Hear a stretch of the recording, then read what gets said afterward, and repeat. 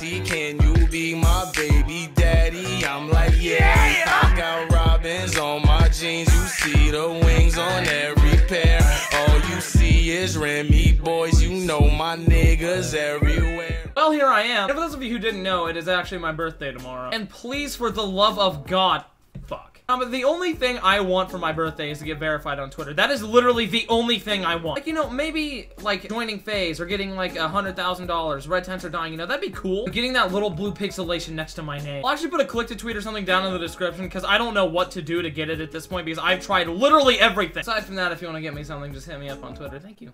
Oh, and sorry about swearing so much in my videos. I know that I do it a lot, you know, just saying fuck is my favorite word, it really is. I've been getting a bunch of parents planning and tweeting at me, and okay, some of you do need to fuck off, that's just my opinion, but I know that I do it a lot, and, you know, I was raised a very sheltered child, so saying these words growing up made me feel a lot better about myself. So for that, I do apologize, and I will tone it down a little bit, because I do know that it gets kind of annoying. It's my bad. Just please don't be a little bitch, and every time I say a swear word, just call the authority. Okay, actually, right there, that's something that I feel is just so fake about YouTube. Like, you know, I feel like I have an intimate kind of personal relationship with you guys. I mean, like, I've seen some of you. You guys are some pretty hot guys, I'm gonna be honest. Like, you have these people that are just happy-go-lucky, you know, they're just this completely different person in video. I mean, you talk to them in person, and, you know, just a one-on-one conversation. Like, you can tell when someone's doing this just for money, or just for fame, or some shit like that. You can tell when someone half-asses a video just to get it up, just to get the revenue off of that video. Like me, any one of my friends will tell you, in my videos, I am just that person all the time. Like, I'm a fucking retard. Sorry, I said the F word again, but, I mean, you have to understand, like, I'm stupid. Like, I do some dumb shit all the time. Okay, that social experiment bullshit, I'm sorry, but you guys have to realize 99% of those are all fake. Like, you can't just do some dumb shit and then just say, oh, that's just a prank, bro. Oh, it's a social experiment. Going to the UK and dressing up as ISIS members and then saying, oh, it's a social experiment, just a fucking prank, bro. I don't give a fuck who you are. These guys are terrorists. Paris was just attacked by ISIS, and you're gonna sit there and pull some shit like that? Nah, but anything that'll pull views, because the more views you get, the more money you get, right? Or still that Sam Pepper prank. Dude shot his best friend. Do you genuinely think any of these guys care? No, you're putting money in their pockets. Like, I hear all the time, like, why did Eminem get popular? Why did Marilyn Manson get popular? Because they cause controversy. Controversy is gonna bring them attention. This shit is a business, and controversy is good business. Any publicity you get is good publicity. The more they run your name down, the more your price goes up. Is it bullshit?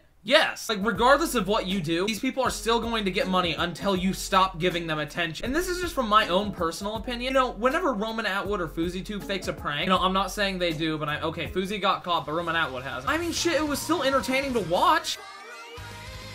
I just got a quad. Like, there's a difference between what Roman Atwood does and what all of these other guys do. The fucking pretending to be an ISIS prank? Like, would you rather have someone pretend to be a terrorist? Or have someone, you know, like, pretend to flash your kids and he has a t-shirt on that says, you know, don't do drugs or do good in school or some shit like that? I mean, Roman Atwood's a great guy, you know, he's changed lives because he's so positive, you know, he's a good guy. I mean, if it was still entertaining, you know, I'm gonna like it. But am I gonna like the gunning down a synagogue prank? Or maybe a starting a fire in the school for the blind prank? Or the fan favorite pregnant woman street boxing prank? I mean, it's obvious what these people are doing. They want your money and you're giving it to them. I mean, YouTube is either really good or really bad. It honestly just depends which side you're on. You know, I'm part of the Call of Duty, you know, little gaming commentator side. You know, you have these vloggers, prankers, and then you get to the child molesters, which is the Minecraft community. Which, I mean, you guys are probably sick of having these videos shoved down your throat. You know, all the Minecraft guys are pedophiles, but it's disgusting. You know, and I know there's a lot of parents that watch my videos now because I get tweets all the time from these 30, 40-year-old people saying, hey, you know, me and my kids both watch your videos, and that's awesome. I mean, I appreciate that you guys can watch me in your living rooms. That's odd. People are always like, oh, you and Jev, you know, we watch them with our family. Which I don't think Jev watches my videos, but I am a very avid Jev fan. I fucking love Jev. But I mean, when 30 and 40-year-old people are watching my videos with their kids, and these kids are out watching, you know, people like Lion Maker, Sam Pepper, Curtis Lepore, that little Rodriguez skater dork that got arrested for fucking a 12-year-old. That is disgusting. Okay, I get angry and then I swear, but I think this is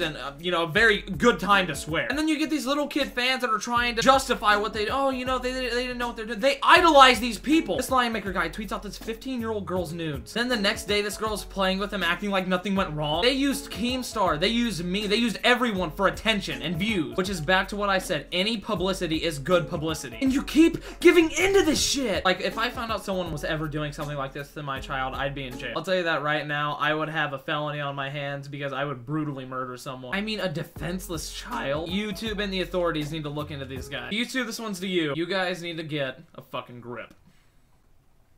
Anyway, if you guys enjoyed the video, please be sure to leave a like and a comment if you're new. Subscribe. Yeah, this is my last video as a minor, so if you want to drop a like, and click to tweet at whoever's in that tweet, and I will see you tomorrow as an adult.